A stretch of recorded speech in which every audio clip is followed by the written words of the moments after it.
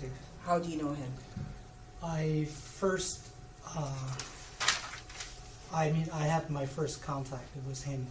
I believe that was November or December of 2006.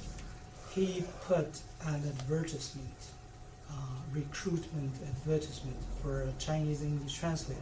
Yes. In one of the Chinese websites of Toronto. I saw that advertisement, so I submitted an application. He called me in for an interview. And the interview actually took place in his home at 19 Robinta Drive. That's just how I met him for the first time. Okay, thank you. Now, after the interview, what happened? Well,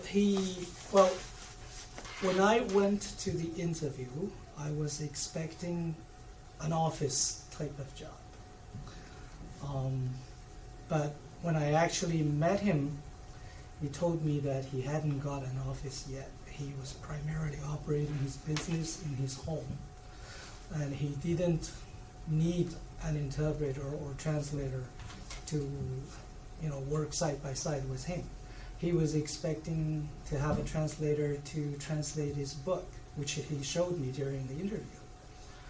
And so basically, this is freelance type of job, right? I do the translation of his book, but in my own home, and I get just paid for doing the book. Okay. So after the interview, he agreed to let me translate his book.